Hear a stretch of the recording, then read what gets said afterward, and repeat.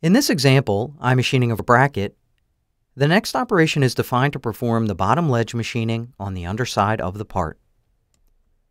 Let's first switch over to Mach 2 Position 1. Double-click iRough Face Back Ledge in the CAM tree to open the iMachining operation dialog box. By clicking the Show button on the geometry page, we can see that two chains are defined, with the first being the stock boundary and the second being the bottom of the floor radius. The stock chain is marked as open, which, as we know, specifies that the tool should start machining from this outside chain. Let's now exit the Show Geometry dialog box. By switching to the Tool page, you'll see that this operation uses the 1/2-inch diameter end mill. On the Levels page, we can see that the milling levels are defined.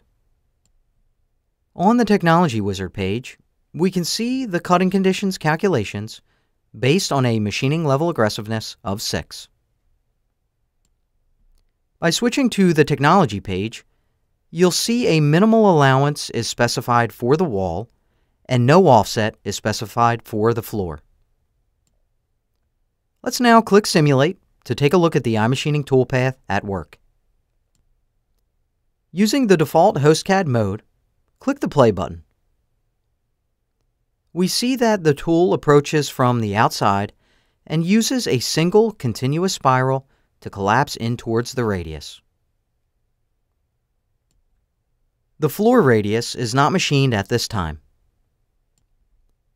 Let's also look at the simulation using Solid Verify.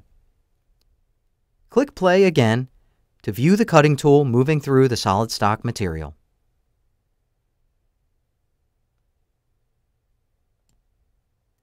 Well, that just about does it for the bottom ledge machining. We can close the simulation control panel and the iMachining operation dialog box with the exit buttons. Next, we'll take a look at the iMachining operation defined to perform the cutting of the excess material from the through hole.